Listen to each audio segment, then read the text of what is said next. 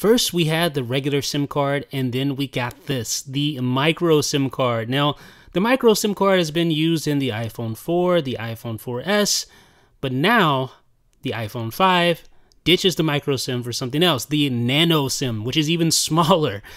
Now, with the regular SIM, you could actually cut that down to fit the micro SIM slot, but does the same principle apply to the new Nano SIM? Well, possibly. Very possibly. As I'm going to show you in this video, I'm going to actually cut this down to meet the measurement specifications set out by the European Telecommunications Standards Institute, and I'll show you that on their website a little bit later. But first and foremost, you're definitely going to need one of these. This is a digital caliper. It allows you to have really precise measurements down to the very millimeter, and I'm going to show you how to use that to get the right specs to be able to cut your micro SIM down to a Nano SIM. And the good news is that it's extremely simple to use. If you can use a ruler, then you can use a digital caliper.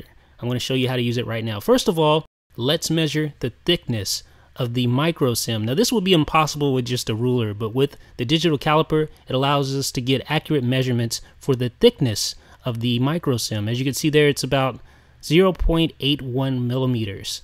So that's a pretty accurate reading, and that's what we want. We want to have accuracy so that we're able to cut out and sand down this micro SIM to meet the specifications as closely as we can with the Nano SIM.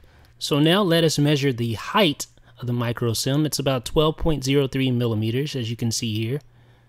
So that is the height, and here is the width. It comes in at about 14.99 or 15 millimeters. So that's a pretty exact reading for the width as well. Now, since we have these measurements, let's head over to the ETSI website and analyze the exact specifications, the exact form factor for the Nano SIM. See this, the new SIM card format for slimmer, smaller phones? And here are the measurements right here. The fourth form factor card will be 40% smaller than the current SIM card design at 12.33 millimeters wide by 8.8 millimeters high and 0.67 millimeters thick. That's really small.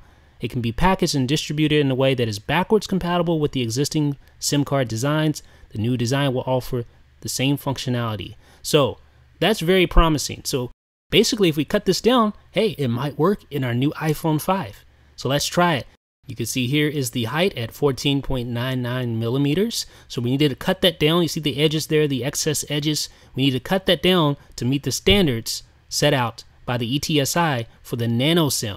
So we're going to try to do that now. It needs to be about 12.3 millimeters. So you can see I have some excess to cut off here on the edge. So I'm just going to take a pair of scissors and just be really careful not to actually cut the chip itself, but just trim the excess plastic away from the sides of the micro SIM. So we're just going to snip. There we go. There's one side. Try to get as close as I could. And here is the other side. Just snip. There you go. Just be patient. Okay, and just try to get as close as you can without actually touching the chip. So here's the current measurement, 12.74. So we're still pretty far away from that 12.3. We still need some extra trimming on our micro SIM to get it within specs. So we're just going to do a little more trimming here. Just be really careful not to cut into the actual chip itself. Get as close to the edge as possible without touching the chip itself. Okay, there we go. All right, so now we're at about 12.25. So I got a little closer than I needed to, but that 0.05 millimeters shouldn't make that big of a difference once it's in the SIM card tray. So we're good to go there. That should do it. Feel pretty confident. All right, so now here's the other side. It's 12.03 millimeters. So we need to trim that down as well to meet the specs for the Nano SIM. So let's just chop it up here.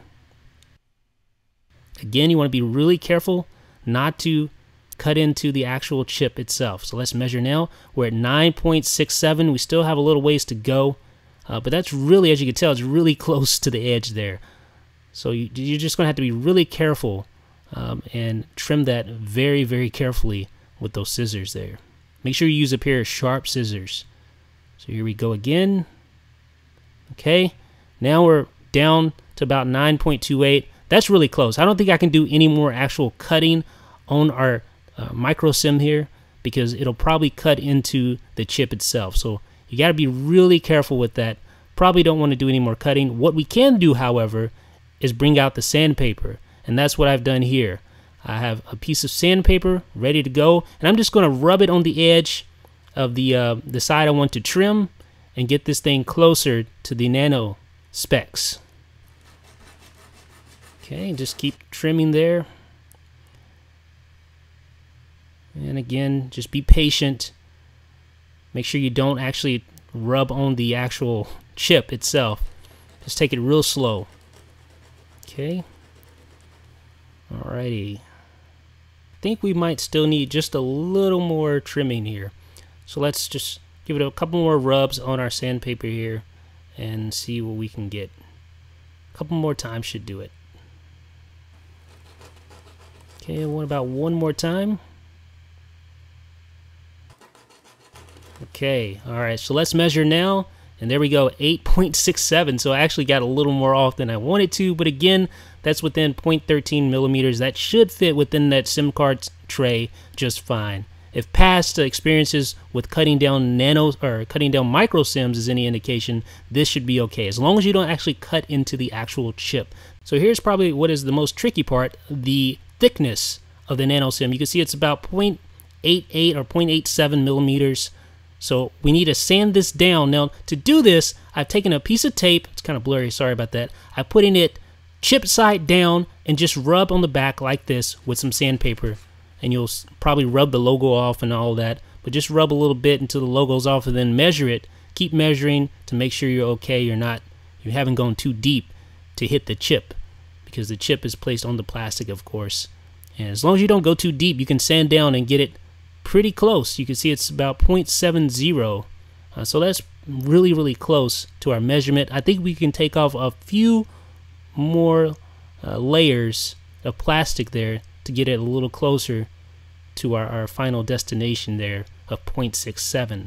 So again, just another friendly reminder, you want to be extremely careful not to rub too hard. You want to use a fine grit sandpaper if you can. You don't want to dig into it till you actually hit the chip itself. That would be disastrous.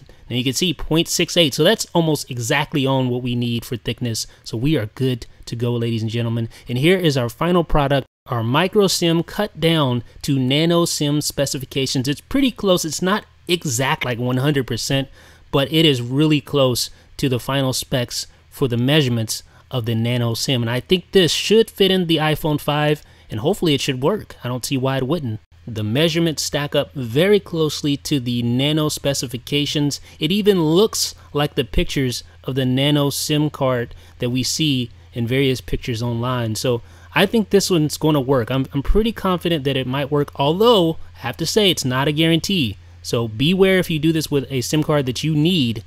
Just use caution. It's not a guarantee that this will work with the iPhone 5 or any other device that needs a Nano SIM. So keep that in mind. Let me know what you guys think in the comment section. This is Jeff with iDownloadBlog.